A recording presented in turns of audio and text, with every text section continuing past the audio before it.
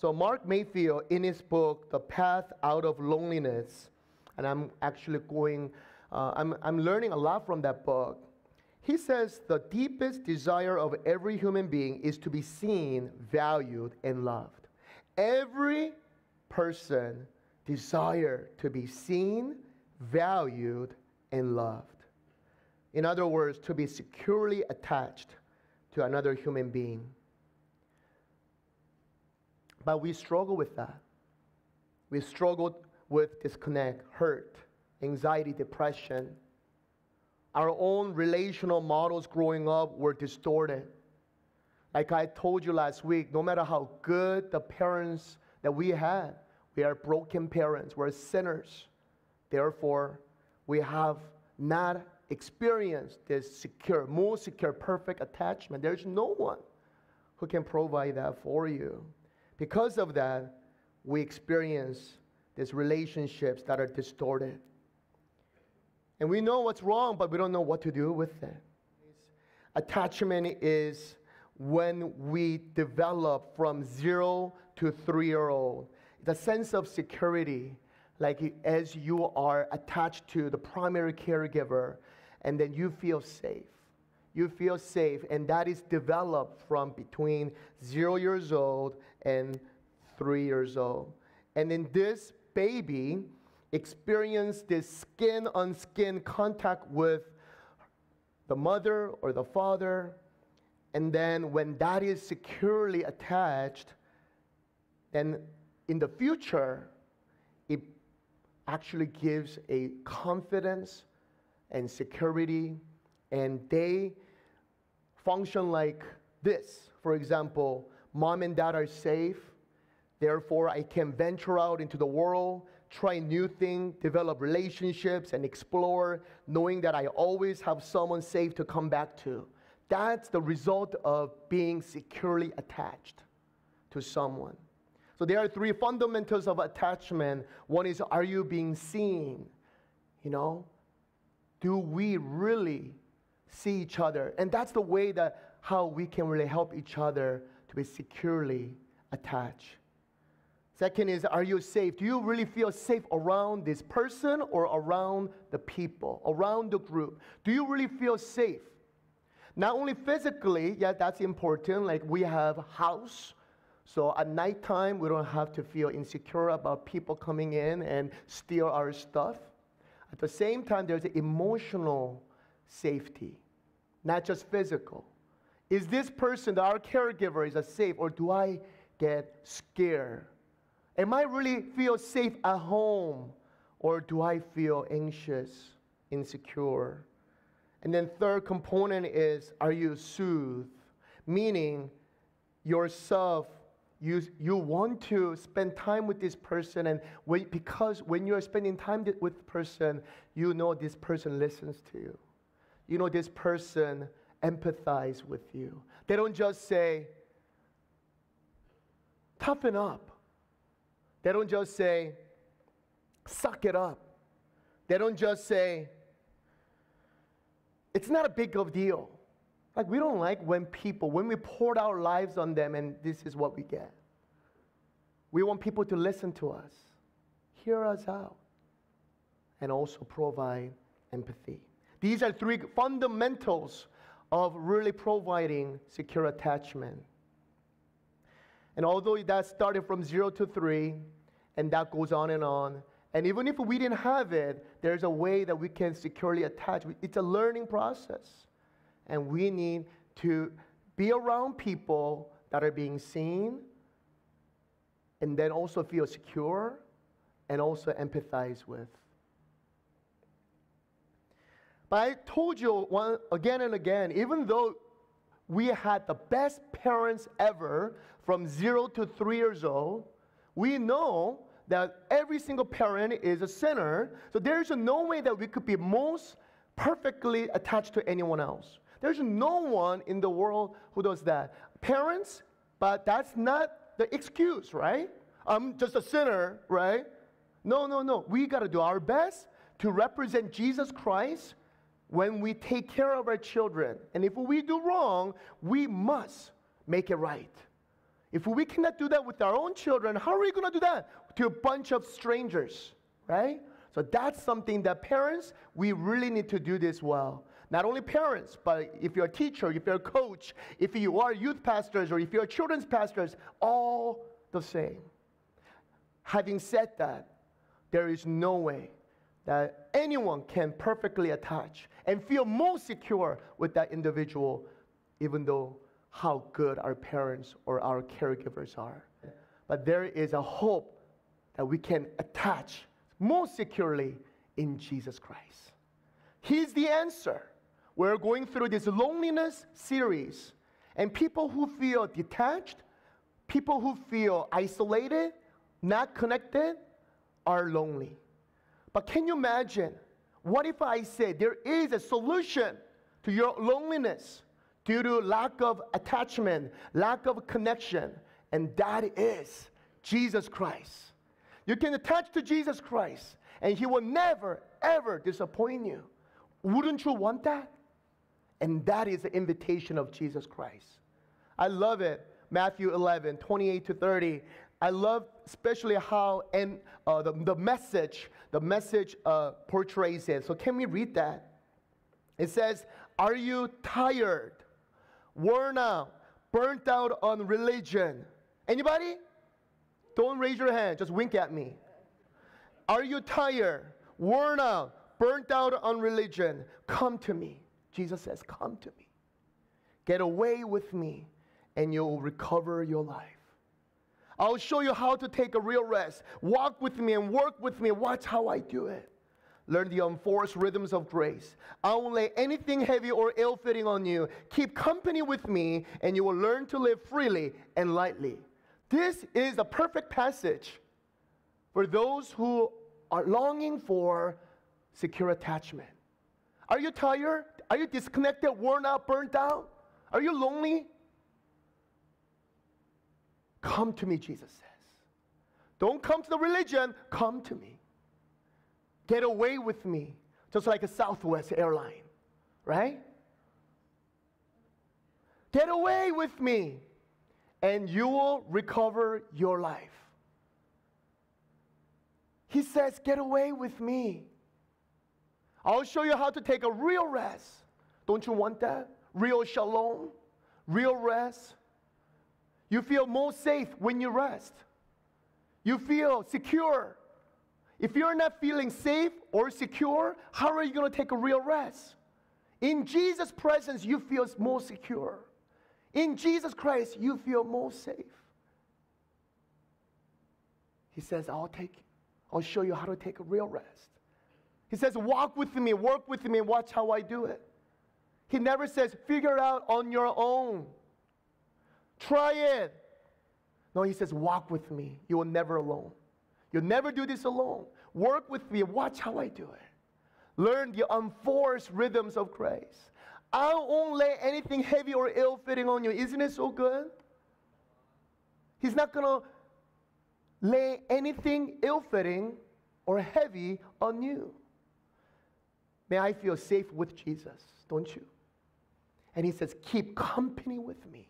Keep company with me, and you will learn to live freely and lightly. That's the answer. If you struggle with disconnect, distrust, you struggle with isolation, you struggle with not being seen,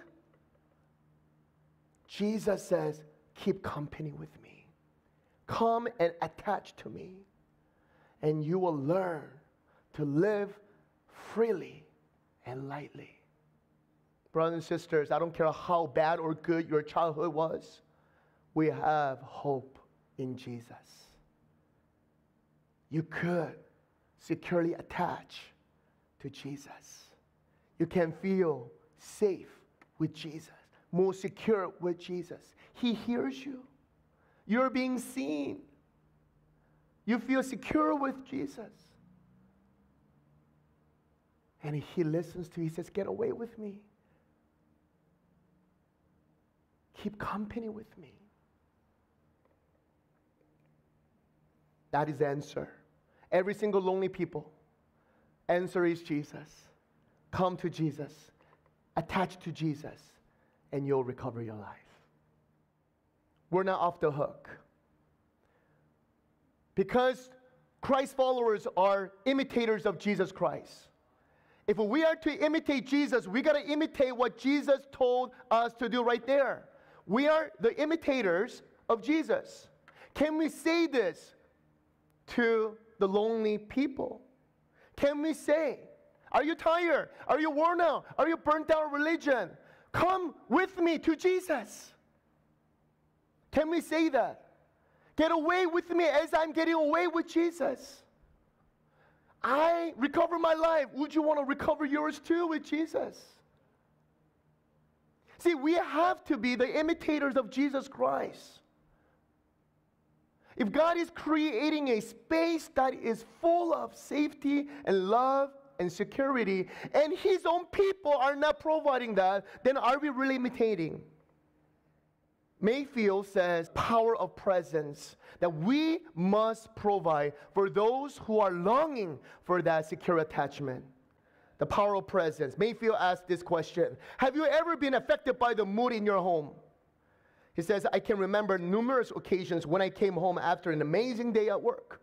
Clients had breakthroughs, I was connected to the Holy Spirit, and life was good. Sarah, on the other hand, had a rough day with the girls and was frustrated, angry, and slightly depressed. That's the wife. All too quickly, my mood would drop to match theirs. It wasn't their fault. It just happened. Our presence has power. See, we get the perfect, most secure attachment from Jesus as we keep company with Jesus. But Jesus is the one who sees us. He makes us feel secure, safe. He listens to us. He empathizes with us. He walks with us no matter where we are in life. But now Jesus is calling His disciples, the imitators of Jesus, to imitate Jesus. Jesus gave us the authority to do what Jesus did on earth, even greater. Can we, the Christ followers, Christ imitators, the family of Christ, provide the secure attachment, safe place, and empathize to those who long to connect, to be seen, to feel secure? Can we, the imitators of Jesus Christ, can the community of Jesus or family of Jesus Christ provide for that? Because we imitate Jesus. This is what Jesus does. We imitate Jesus, so we also ought to provide that for one another. Can we really say to the lonely people, get away with us as we get away with Jesus on a regular basis? Can we really walk with them? Can we really show them how to walk with Christ and work with Christ? This is my theory. I believe one of the reasons why people came to the in-person church service when the COVID is winding down is because of they want to connect with people. They want to connect with God and they want to connect with people. Right? Real people. That's why they left online platforms and they came in person. But to those people who don't provide the power of presence of people, there's no need to come back to in-person service. Why? Nobody sees me. I don't know anybody. Nobody talks to me. I don't feel secure around these people. Nobody listens to me. Nobody empathizes with me. Why would I go to that place? I'll just watch online. 30 to 40% of people don't come back to church anymore. And I challenge them, maybe because you do not provide the presence of God and presence of God's people. If they've tasted the presence of God's people, then why wouldn't they be here in person? That's my theory. I don't know if it's right or not. Sounds good. That's actually what happens to us, right? We never had a problem with in-person gathering. Why? And I ask, why are you here? Presence of God, someone says. Or I need to connect with people. Presence of God, presence of people. There's a power in the presence. There's a toxic presence, bad presence, but there's a Jesus presence. We're the imitators of Jesus Christ. We're going to spread the presence of Jesus whenever we gather. Amen? And that's my challenge for you guys. People want to be seen. Not just say, hi, how are you? Don't tell me your problems. Just say fine. Just say fine. Okay, I'm busy, okay? I got to go. I'm guilty of that. On Sunday, I hate refreshment times. As a pastor, I have to say, hello, hello, hello, hello, hello. I got to go to members class. I got to go to this meeting. I want to sit down and I want to get, how are you really doing? And just lock the eyes and listen and empathize. Don't try to solve problems. Don't try to fix problems. But listen, empathize. So they feel secure. They feel like, I like this place. I like these people. They accept me as I am. They help me. But they don't condemn me. They don't quickly give me a solution. But they listen to me. That's what we need to provide. Can we provide an atmosphere where people could really attach securely in Jesus and among Jesus' people? Otherwise, there's no reason people to belong to a church. I don't hype up Easter. I'm one of those people who try to create a movement, don't make Easter special. You know why? Why is it that on Easter, every single person have to stress out? They spend all the resources a month before Easter. They do all kinds of promo. They're trying to bring all these people who left the church on Easter. Why aren't we doing that every single Sunday? That should never be once a year thing. Every single Sunday is a resurrection Sunday. Every single Sunday is an Easter Sunday. So I don't hype up. You know why? Because they're so hype up. Sunday after Easter is the most depressing day for pastors. I even preached on that last year.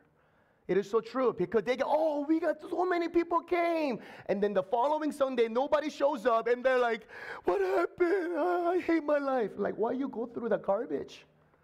Make sure every single Sunday is Easter Sunday.